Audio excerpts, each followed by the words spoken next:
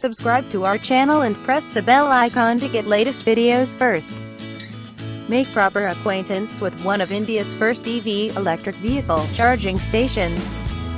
It's arranged in Nagpur and is one of the 4 stations that charge Ola's Lady Electric Armada, including 200 vehicles of various shapes and sizes.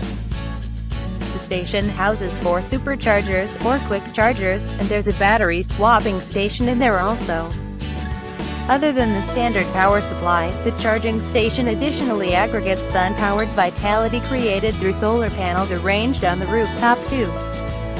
A Mahindra e-2O Plus 100 of which are said to form a part of Ola's electric fleet in Nagpur, can be charged to the maximum using the supercharger in about 1 hour and 15 minutes.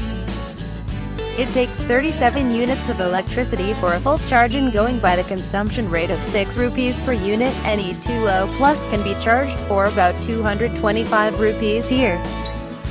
On a full charge, the electric Mahindra does about 110 kilometers, which gives it an efficiency of about 3 kilometers per unit. At almost 2 rupees per kilometer, the running costs are much lower than a diesel or a petrol car. Heck, it's better than some of the two-wheelers as well. Other than the e-2O Plus, the Ola electric fleet presently includes e-rickshaws. Electric buses and e-autos are still undergoing trials and should soon become part of the fleet.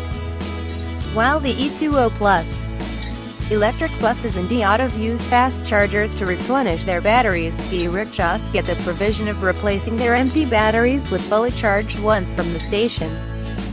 Any rickshaw can cover about 80 km before it needs a battery swap.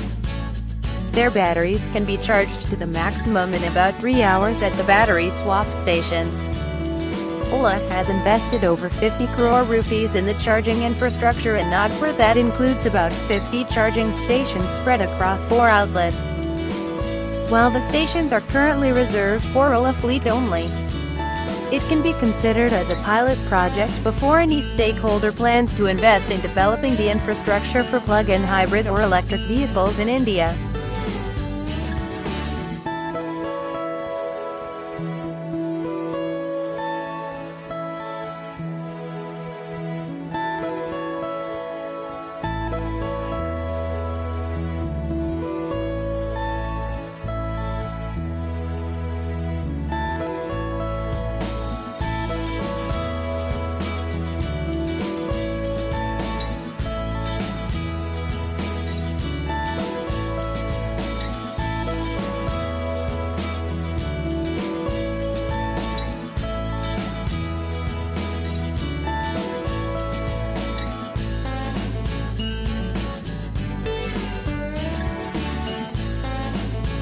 Thanks for watching.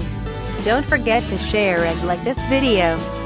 Subscribe to our channel and press the bell icon to get latest videos first.